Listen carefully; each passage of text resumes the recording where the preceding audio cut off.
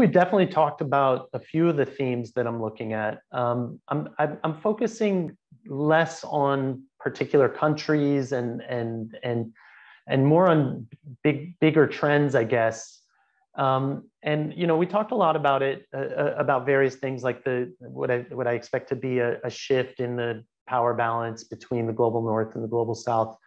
I think what I'm keeping my eye out for, and I don't know that I'm keeping my eye out for, I think that the narrative that we've seen over the past couple of years of democracy versus autocracy is going to shift dramatically. I think we're in a period right now where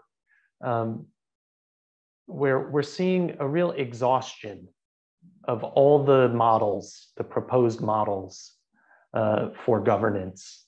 I think that democracy has shown some wear and tear in the US, Brazil, Eastern Europe, El Salvador, even in India, in that sense. But autocracy hasn't been doing too well either, right? Whether it's in Iran or in China more recently, Russia.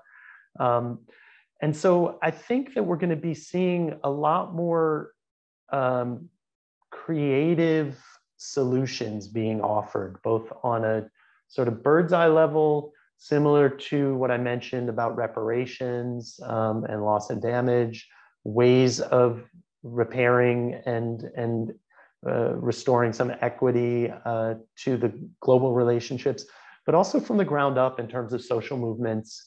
During the pandemic, the state really demonstrated, or the pandemic demonstrated that there's still a role for the state in terms of interventions, and that when the state wants to do something, it can.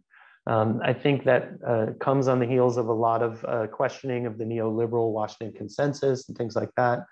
I don't think necessarily state capitalism in a Chinese model or a Russian model necessarily works any better. And so I think that we might be in a period of history, and I think as some of the backlashes in terms of nationalism or illiberal democracy in Eastern Europe, they haven't worked out that well either.